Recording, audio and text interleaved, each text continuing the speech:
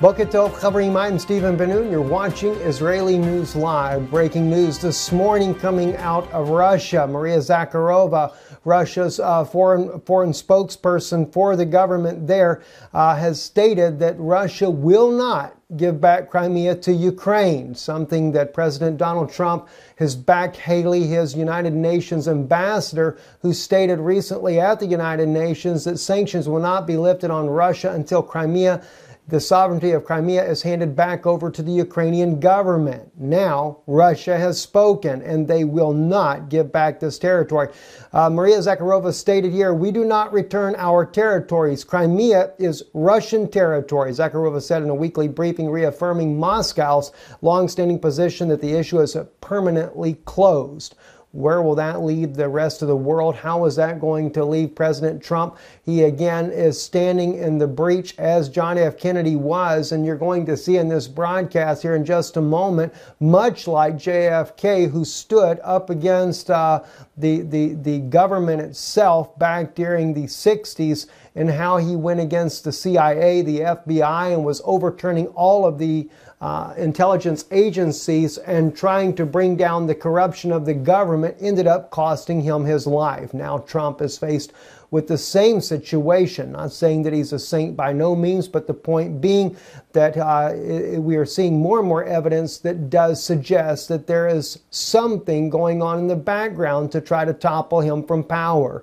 It could be part of an elite plan to begin with, only to cause the nation to rise up in turmoil, to be able to disarm the nation, something the United Nations has wanted all along. Who knows if President Trump is playing that part of the game, or if he is really sincere trying to turn the country around, only to be thwarted at every turn that he makes there. Going to go into that in just a moment, but let's take a real quick look here at as Reuters pointed this out as well. Trump expects Russia to return Crimea to Ukraine. According to the White House there, that had already came out. But let's take a look at some things about Crimea and their own choices as a nation. Those of you who already are well aware, in 2014, Crimea's referendum, voters back Russia Union.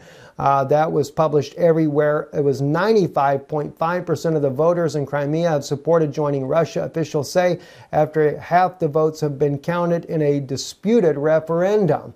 Now, the whole world has come against Russia for this, saying that this was Russia's fault. Why a country is at war and blaming Russia for invading Ukraine, which was never the case. It was a coup d'etat. Even Miss Le Pen, who was running for the president of France, stated the same thing. There's been many world leaders that have clearly seen that Russia was never the invading force. Ukraine's own the state's attorney found a document recently stating that Ukraine's former president, Yanukovych, invited Russia in because of the coup d'etat that was trying to topple his government, trying to avoid a civil war. Russia did come and secure Crimea, but again, President Putin knew then that the Crimeans never wanted to be a part of Ukraine in the first place, and so it gave him a little bit more leverage, not to mention there was a Russian naval base in Crimea, a strategic point for the Russian Federation, and something that had to be guarded at all cost. Now, just to kind of show you, though, that this is not the first time that Crimeans have been trying to get their autonomy, not just because of the coup d'etat that took place inside of Ukraine, but we can go back. This article right here, let me just kind of back up so you can see what this is on right here. refworld.org actually put out this information here, the UN Refugee Agency, the chronology for Crimea, Russians in Ukraine. It's a very interesting article. I'll have a link to this inside the video in the description below, so do check this out. Gives the entire history of Crimea, of what they've been going through. Well, not the entire history, only from 1917 forward, after the collapse of Russia under the Tsarist regime there. In fact, before the collapse of Russia and the Tsarist regime, Crimea had been a part of Russia for 200 years. This changed only when the Vatican slipped in their own well, what would you call them, Jesuits. Lenin and Stalin both were Jesuits, trained Jesuits, and they were sent in there to bring about an atheistic belief in the country. The main purpose was to crush the Eastern Orthodox faith, which they went on to dismantle as much as possible. My wife's family, who grew up in the Soviet Union, can well tell you that there was one surviving religion in the Soviet Union that had no problem surviving, and that was Roman Catholicism, but all other religions were forbidden and outlawed. I want to really look at this, though. Starting in 1991, a referendum was held in Crimea on restoring autonomy to the region. Over 80% of the electorate participants, of which 93.26% supported the restoration of Crimea, ASSR, as a subject of the USSR as a party to the Union Treaty. So as early as 1991, of course, this is during the time when the Soviet Union was breaking up, but they still wanted to be part of Russia. Why? Well, ethnically, Crimea is some 90% Russian descendants to begin with. They have been part of the Russian Federation for 200 years, since 1917 and on. So they've always been identified as part of Russia, never really as part of Ukraine. It also speaks in here about the 1954 Crimea being handed over to Ukraine. And in fact, there was another article that I read already that 1954 was also deemed to be an illegal handover to Ukraine. Any of the autonomous governance that would be handed over to Ukraine, that this was all done illegally. Crimea has already voted on this. But we find on several occasions, all the way to 1994, that Crimeans have constantly voted in order to have their independence of Ukraine and to be either be independent or part of Russia. And this is something that was continually stamped out by the Ukrainian government, and they just never have been able to secede from them. But yet they have tried over and over and over to get away from Ukrainian rule. Well, mainly because we see a lot of fascism in Ukraine. And this is not what Russians want to be a part of. This is something that the Russians fought against in World War II, and something that Ukrainians absolutely have no desire to be a part of. So you can take a look at this article. Very interesting. It shows all the different times that they tried to vote for their independence. But it was never really granted until 2014, when the nation goes into a civil war of sorts because of the breakup of Ukraine and the toppling of the coup d'etat. Then Ukrainians begin to fight against each other, more so on ethnic lines, the Russian versus the non-Russian Ukrainian citizens that begin to fight with one another. Moving on into other news here, InfoWars. Russian insiders fear Washington establishment will assassinate Trump. This is something that has just come out that came out yesterday by Paul Joseph Watson there. It says Russian insiders are fearful that Washington establishment will attempt to assassinate Donald Trump, according to a magazine with deep ties to the globalist elite. Wouldn't doubt it. The Illuminati, the elites, all of them are nothing but a bunch of devils to begin with, and I'll have no part of any of that. The revelation is buried deep within a foreign policy article about how the Kremlin is confused about how to respond to Trump's role as a revolutionary insurgent with a mission to dismantle America's old regime. From conservatives with Russian policy makers and experts, the article makes it clear that power players in Moscow are concerned about Trump even being able to see out of his first 4 years in office. Well, it seems to stand true, as we mentioned to you already. I know some people don't like it when I compare him to JFK, but if you look at the things that are going on in the Trump administration and not just look at Trump as the man himself, maybe you might begin to realize that he is acting more like JFK, especially those that he has appointed, some of the ones that he's appointed with him, such as the case of Michael Flynn, the general that has now been let go by the administration. This article here on Bloomberg, written by Eli Lake, was interesting. Can't say I agree with everything that Eli has to say in his views here, but one thing he does bring out is the political assassination of Michael Flynn.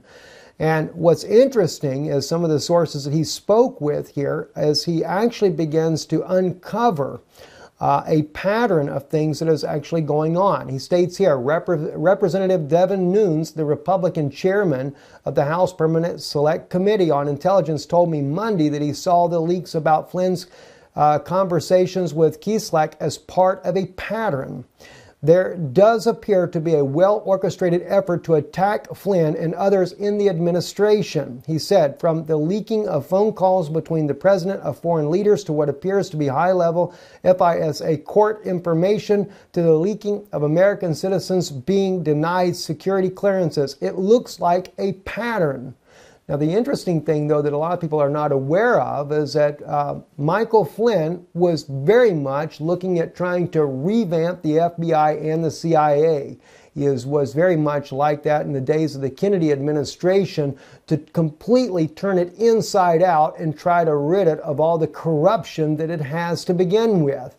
And of course, the CIA works very close with the intelligence community of the Vatican, so that's going to be something that's not just going to go over except like a lead balloon. So the Vatican has a very strong tie to the CIA and will do everything they can in order to keep this game rolling the way they want it to go. If you get down closer to the end of the article, this is when you really begin to realize, like it says in Paul's article over here, what Paul writes about here, Paul Watson, that is, that Trump is the target. Notice what it says in the closing of this article here. In the normal times, the idea that the U.S. official entrusted with our most sensitive secrets would secretively disclose them to undermine the White House would alarm those worried about creeping authoritarianism. Imagine if intercepts of call between Obama's incoming national security advisor and Iran's foreign minister leaked to the press before the nuclear negotiations began. The howls of indignation would be deafening. In the end, it was Trump's decision to cut Flynn loose. In doing this, he caved in to his political and bureaucratic opposition.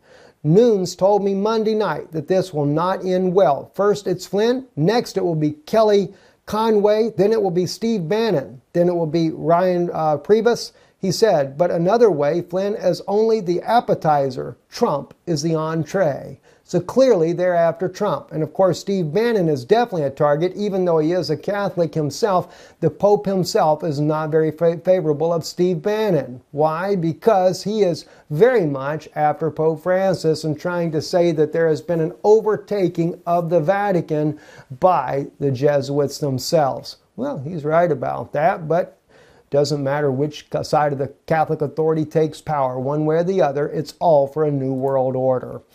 U.S. media reports on Trump's links to Russia's intelligence laughable, citing no facts, says the Kremlin. But of course, who believes the Kremlin in the first place?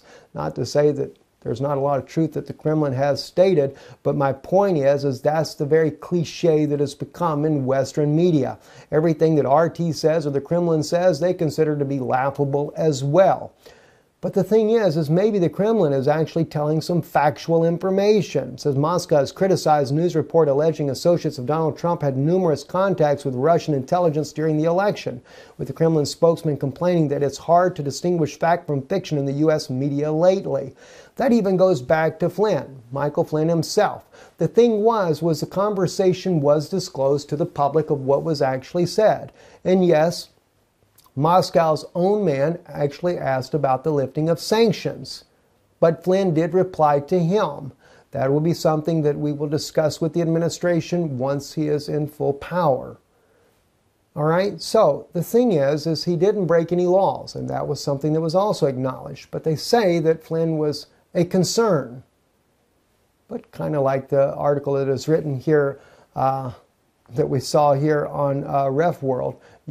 Not Ref World there, but the article that was written about this to begin with, you cannot help but wonder, the political assassination of Michael Flynn, that there is a conspiracy to take Trump out. If you ever want to talk about bringing about a new world order, that's what really concerns me there. It seems, though, that Trump is really trying to do good for the country. Maybe not in every way that I would like or you would like, perhaps, but the thing is, it seems that he's trying to do good. But those actions, and especially if something were to happen to him personally or derail him, not even taking the worst that is considered here by Paul Joseph Watson, saying that they would like to assassinate him, but what if they were to take and bring him down out of the presidency because they tried to falsify or link a tie to Russia directly and then say that he is not fit to be president and then impeach him? That would definitely cause a major uproar in the United States. That's exactly what the New World Order would like. They're trying to show that nationalism does not work. And they're trying to do it and not have a war. But at the rate that they're going in the background, Trump wanting to have good ties with Russia, but at the same time, the military establishment is not slowing down whatsoever on its troop buildup against Russia's border. Now Romania. Just last night, I got the information after our last broadcast that Romania has now received 500 tanks, troops, and equipment there. Armored personnel carriers. 500 in the country of Romania. Now, that doesn't say exactly how many the tanks were. It didn't differentiate between who was the number of troops and who was the number of tanks, etc. But the point is the buildup of military power that no doubt threatens Russia's security is something that's becoming of a grave concern. What will be next? And what is really pushing all of this to begin with? The elite of the world? Or is it demonic beings that are in control of the elite of the world? Or maybe are they the very demonic beings to begin with? You know, I have to always refer back. I cannot help but think of the very words of Paul written in the Bible when Paul made the comment, "We wrestle not against flesh and blood, but against principalities and powers and wickedness in high places." I have a feeling that some of these movies they brought out here in the last decade or so here about an alien invasion may not just be as far as fantasy as we think. And maybe these demonic beings, they call them aliens, I call it more demons, fallen angels, that have been trying to bring about wars here on this earth. We know that when there is a war here on earth, there's wars going on in the heavens above us there. Demons fighting against one another. Their kingdom is truly divided, and they're trying to bring down to this earth that division. And that's why they want to kill us off as well. Because why? You, as a child of God, are stronger than those demons are. They don't want you to know that. Think about the times when David faced the giants in the land in his day, the Nephilim. Joshua said, "We are greater than they are and more capable to take the land." Even he stood against these giants that were in the land there. These Nephilim, these sons of fallen angels that were still on the earth even then. I think we're about to be faced with something very similar to that. And by the way, I have to keep reminding a little bit. I will be doing so here for the next few days. We'll take a little break afterwards, but don't forget the meeting we have in Jerusalem. We are going to be dealing with what Israel is about to face. They are facing a tremendous, tremendous fight for survival. And Rome is looking to bring them down. And if the Pope of Rome said he would be willing to baptize aliens, imagine what the Pope of Rome is planning on bringing to Israel as a Messiah. A demon. A demon from another dimension, whatever the case may be. Is this what CERN's all about? I have no idea, but we are going to warn the Israeli community of just how evil. From a prophetic standpoint, we have seen biblical prophecies that have been unfolding. We've been sharing many of those here with you guys here. Some we have not shared, but we're going to share them with our Jewish brothers and sisters to wake them up because they're about to be in a fight for their life. You can be a part of that. Support it. You can even come to the meeting there. We do have limited seating available, but if you'd like to be a part, send us an email, stephenbenoon@gmail.com, and we'll definitely respond to you. If you'd like to support it, IsraeliNewsLive.org. You can go to our website there, you can donate there, or at the end of this broadcast, our mailing address will appear as well. I'm Stephen Benoon. You're watching Israeli News Live. Be sure to check out the channel you're watching this on. We do have friends that have permission to load our videos there, but you won't have the information necessarily unless they think to put it in there in the description below. So look to see that you're on Israeli News Live on YouTube. I'm Stephen Benoon. Shalom.